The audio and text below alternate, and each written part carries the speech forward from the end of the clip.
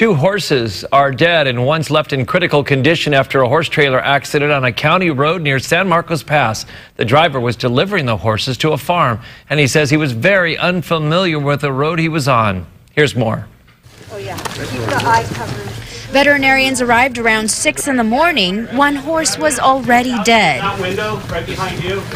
They had to put another down. It kicked, thrashed so much its foot went through the metal divider, and then when it pulled back, it severed into the tendon. It was immediately apparent to responders. This trailer was simply too big for this county road. Driver Matt Gillespie says he was delivering a horse to a farm. He didn't know what he was getting himself into when he followed his GPS onto the dark San Marcos Road. Once I was coming down the road, could see it's a single lane road, awful tight for this length of trailer.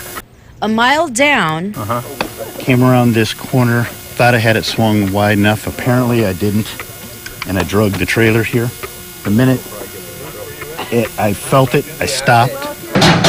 with the help of some neighbors. We got the back 2 horses off right away because we could get access to them. There were a total of 7 horses, 1 dead, a second euthanized.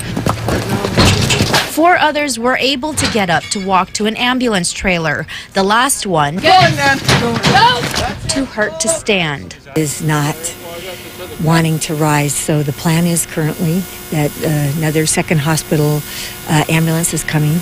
Neighbors hope this incident will finally force the county to put up more signs. It should have never been coming down this road. Never.